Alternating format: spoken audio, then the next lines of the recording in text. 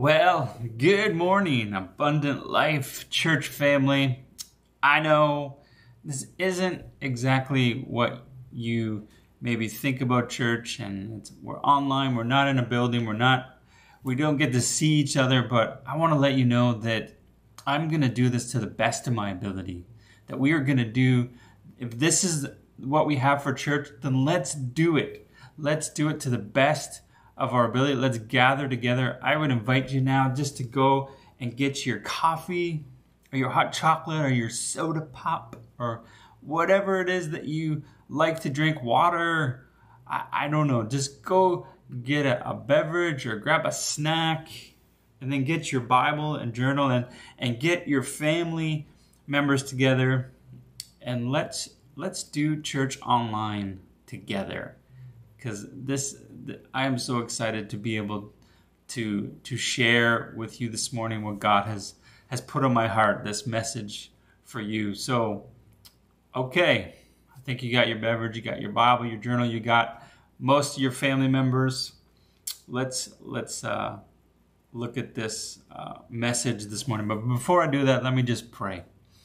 God, I thank you for this opportunity where we can gather together. I thank you that we can meet online, and I just pray and believe that this message is going to bring hope, and it's just going to speak to people's hearts this morning. In Jesus' name, amen. Also, before I get into it, I just wanted to let you know that tonight, live on our Facebook page and YouTube channel, we are going to be going at 6 p.m. for our Refuel Worship Night. And it's just going to be a night of worship and encouragement, and so please join us tonight at 6 p.m. We'd love to have you. When you think of the word contagious, it typically has a negative tone to it. We think of things like virus, sickness, disease. These are kind of some words that are associated with the word contagious. But there's another word that's associated with the word contagious, and that is carrier. Carrier.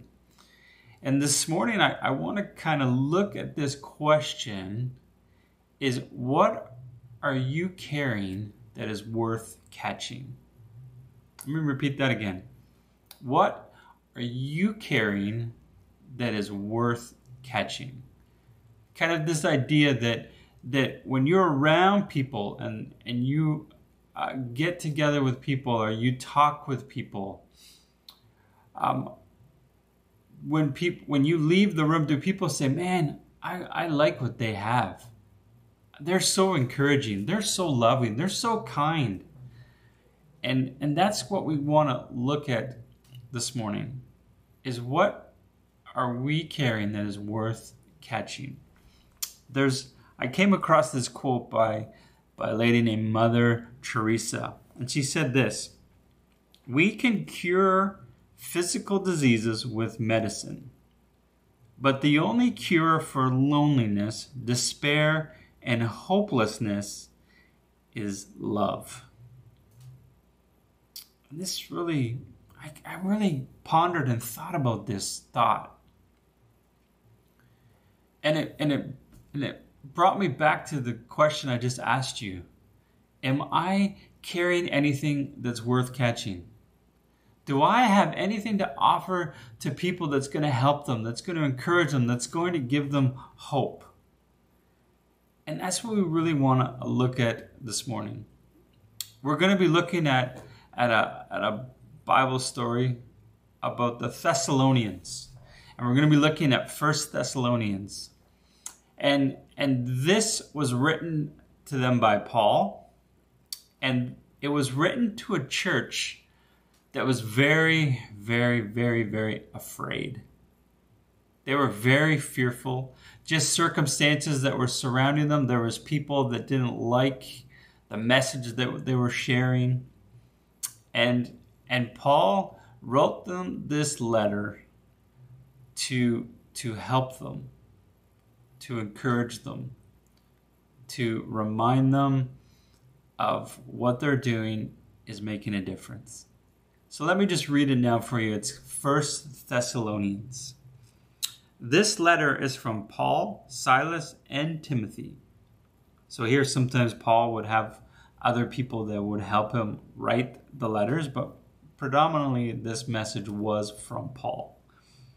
It is written to the church in Thessalonica, you who belong to God the Father and the Lord Jesus Christ. May his grace and peace be yours. We always thank God for all of you and pray for you constantly. As we talk to our God and Father about you, we think of your faithful work, your loving deeds, and your continual anticipation of the return of our Lord Jesus Christ. We know that God loves you, dear brothers and sisters, and that he chose you to be his own people. For when we brought you the good news, it was not only with words, but also with power. For the Holy Spirit gave you full assurance that what we said was true. And you know that the way we lived among you was further proof of the truth of our message. So you received the message with joy from the Holy Spirit in spite of the severe suffering it brought you. In this way you imitated both us and the Lord. As a result, you yourselves became an example to all the Christians in Greece. And now the word of the Lord is ringing out from you to people everywhere, even beyond Greece. For wherever we go, we find people telling us about your faith in God. We don't need to tell them about it, for they themselves keep talking about the wonderful welcome you gave us and how you turned away from idols to serve the true and living God. And they speak of how you are looking forward to the coming of God's Son from heaven, Jesus, whom God raised from the dead. He is the one who has rescued us from the terrors of the coming judgment.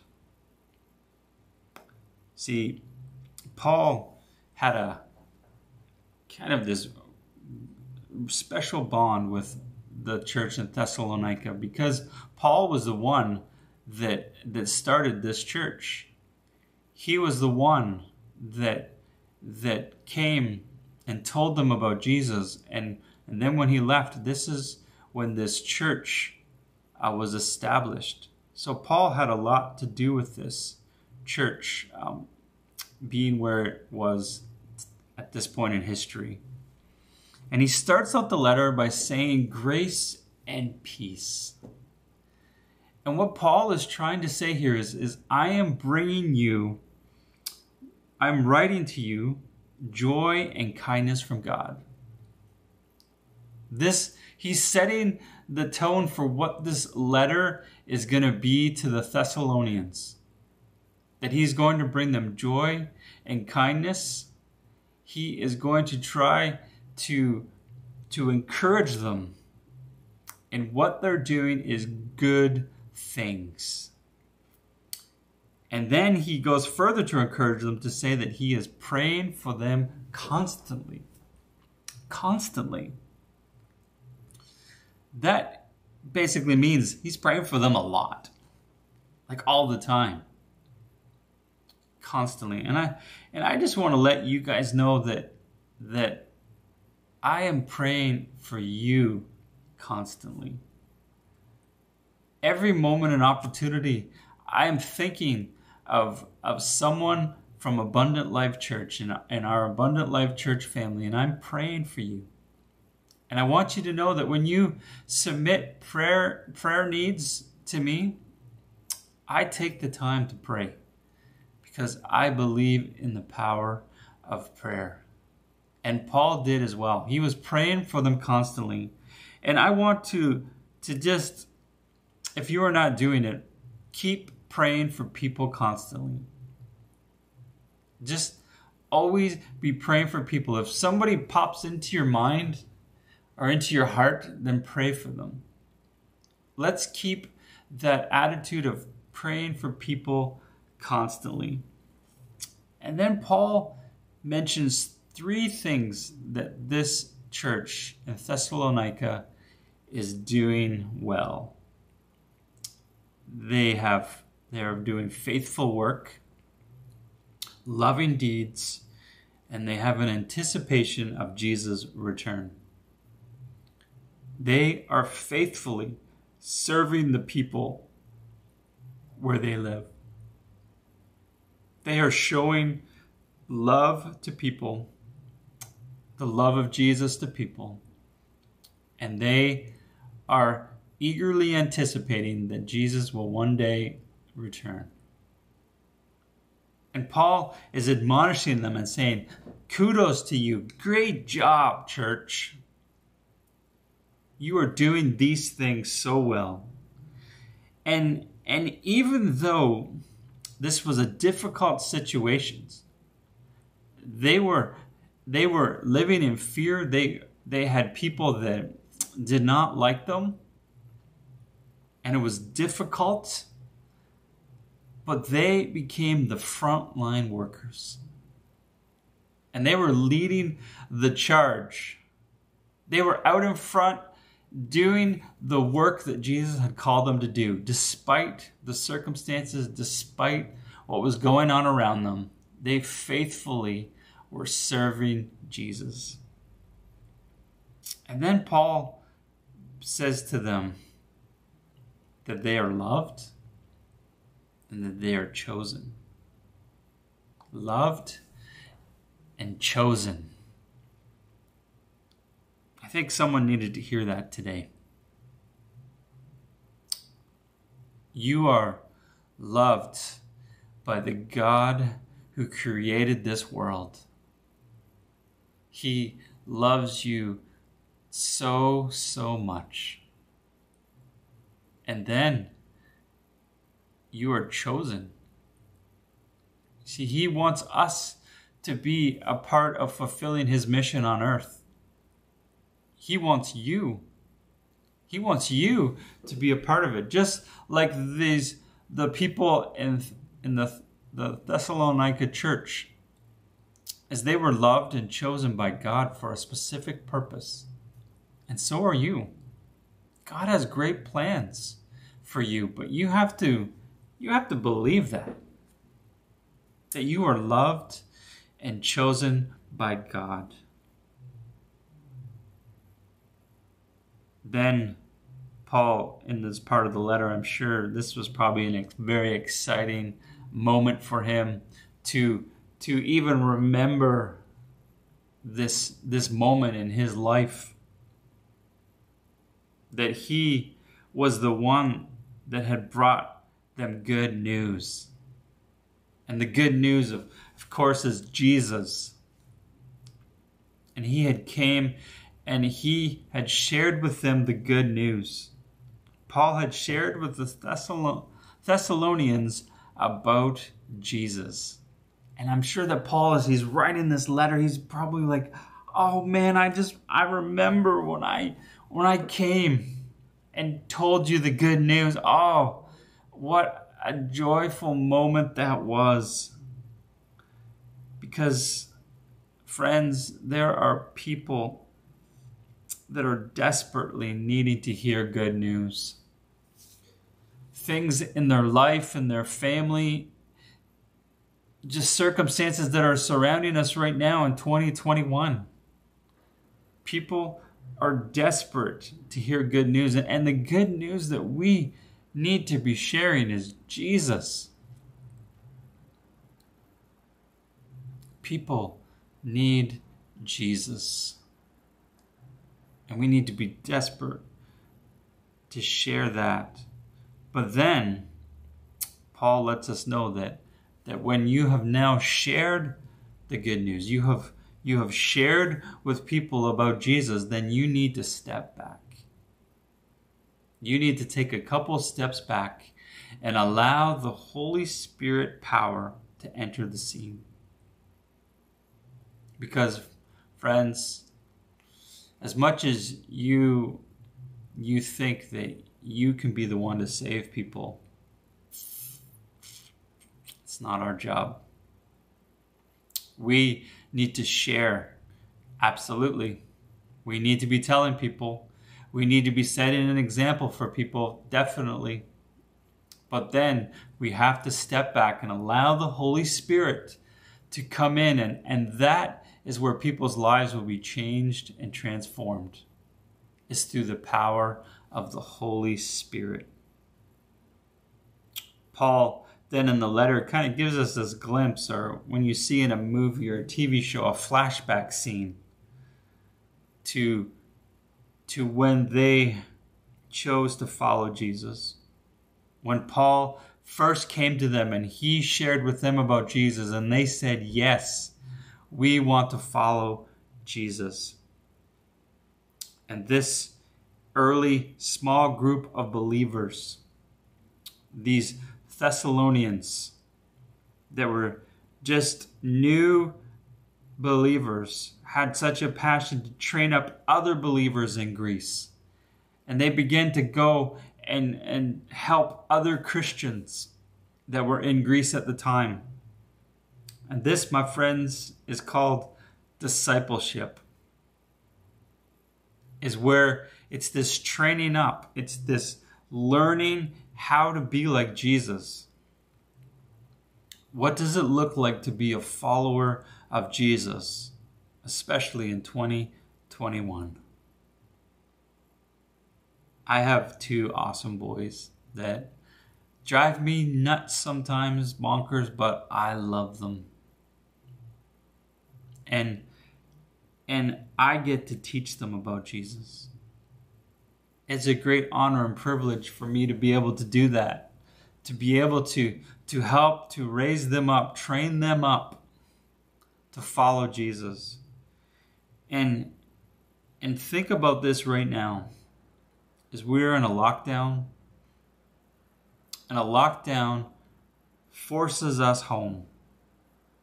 So maybe where you want to start is the people in your home.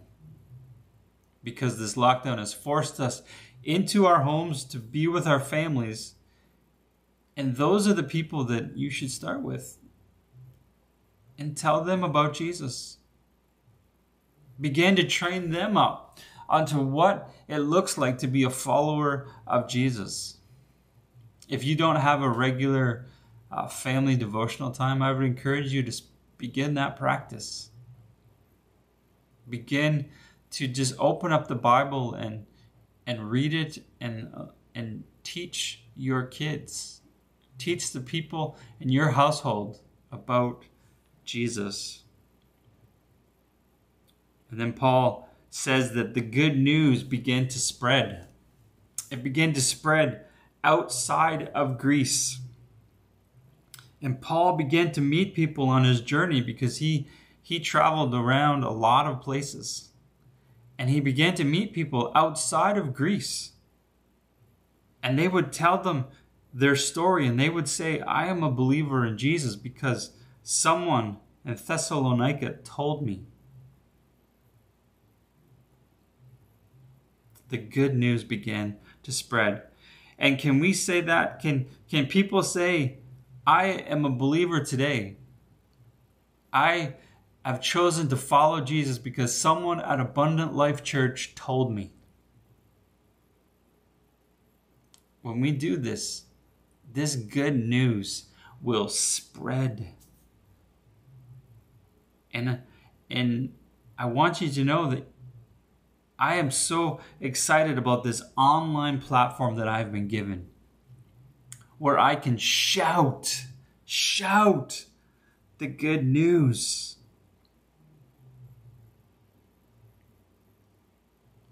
And this is something to think about, is online.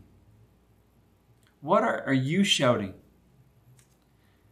Are you shouting good news? Or are you shouting negativity? Are you adding to the negative noise?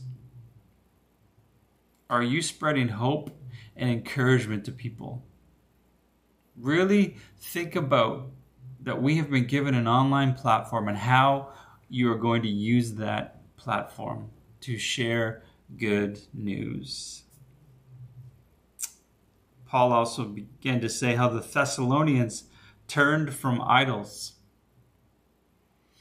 things that were distracting them from knowing Jesus.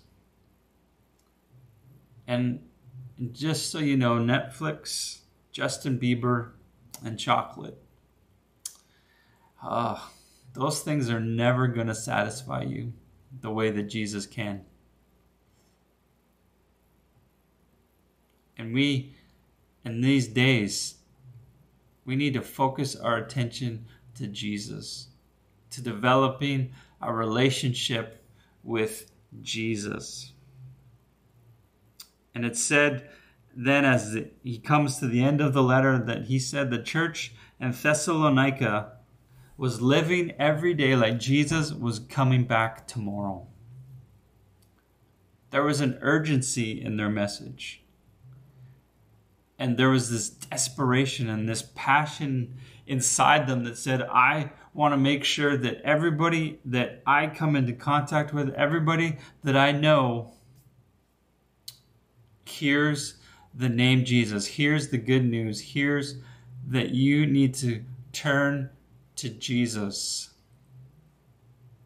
and have a relationship with him.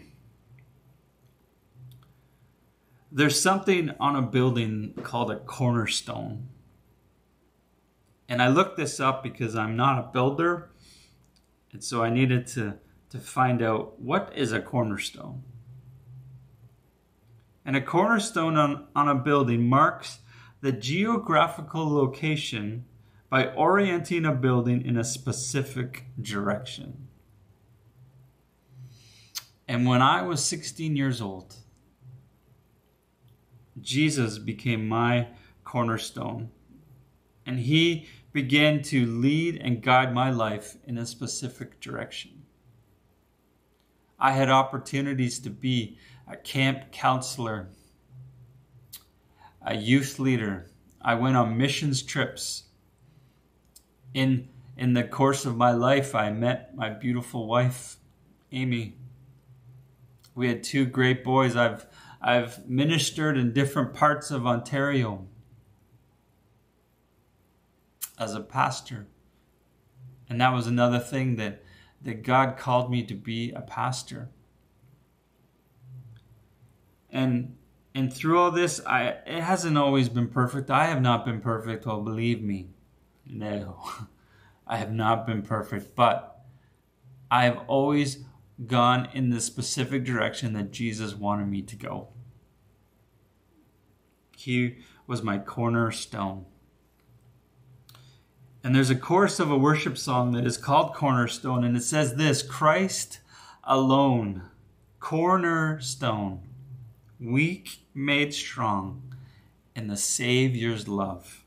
Through the storm, he is Lord of all. And at this time now, the band is going to come and sing this worship song, Cornerstone.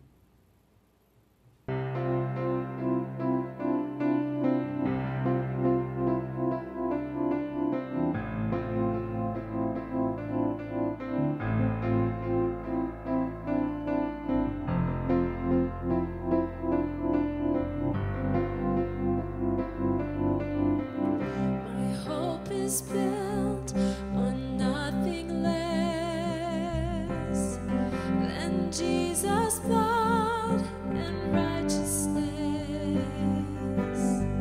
I dare not trust the sweetest frame, but wholly trust in Jesus' name.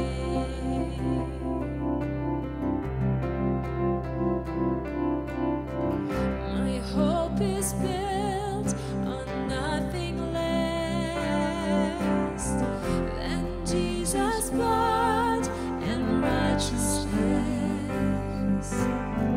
I dare not trust the sweetest frame, but wholly trust in Jesus' name. Christ alone, cornerstone, weak made strong in the Savior's love. Through the storm, He is Lord, Lord of all.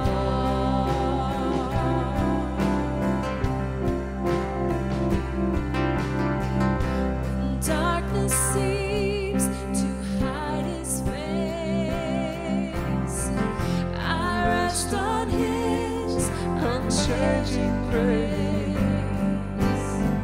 In every hard and stormy gale, my anchor holds within the veil. My anchor holds within the veil. Christ alone, cornerstone, weak made strong in the Savior's love. Through the storm, He is Lord, Lord of all. Christ alone, cornerstone, weak made strong in the Savior's love. Through the storm, He is Lord, Lord of all.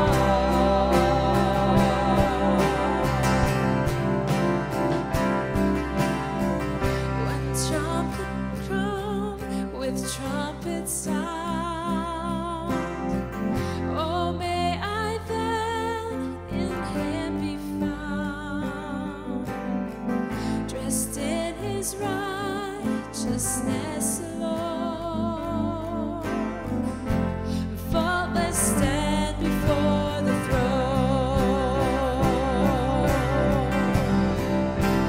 Christ alone, cornerstone, weak made strong in the Savior's love. Through the storm, He is